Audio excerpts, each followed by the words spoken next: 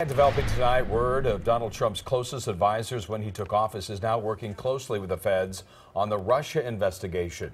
Michael Flynn giving details on documents we're told on the Trump team and Russia that could prove devastating to Mr. Trump's inner circle.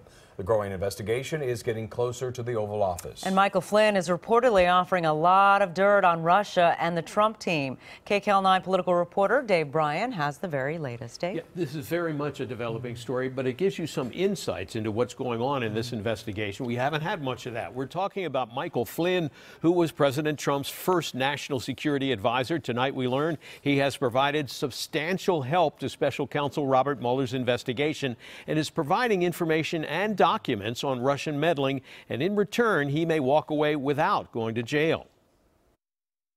The special counsel heading up the Russia meddling and collusion investigation, Robert Mueller, has recommended that former National Security Advisor Michael Flynn serve no prison time for lying to federal investigators. Mueller's team filed a Flynn sentencing memo Tuesday night, which read, "The defendant deserves credit for accepting responsibility in a timely fashion and substantially assisting the government.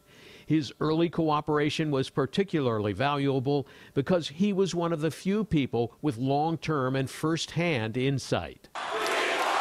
That is, insight into Russian interference in the 2016 presidential election and whether anyone connected to the Trump campaign conspired with the Russians to influence the outcome. So in many ways, they are saying that he was the first domino to fall, but it led to a long list of people perhaps who were far more inclined to give information, and for that reason they were able to extend lenience. Flynn sat for nearly 20 interviews with the special counsel's investigators and other prosecutors, in addition to handing over key documents and communications.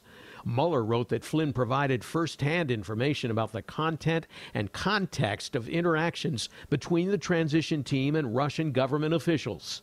Flynn pleaded guilty last December to one felony count of making a false statement as part of a plea agreement, avoiding a longer list of charges he could have faced. But much of the sentencing memo was redacted by prosecutors, blocked out and covered over with long lines, which also means something.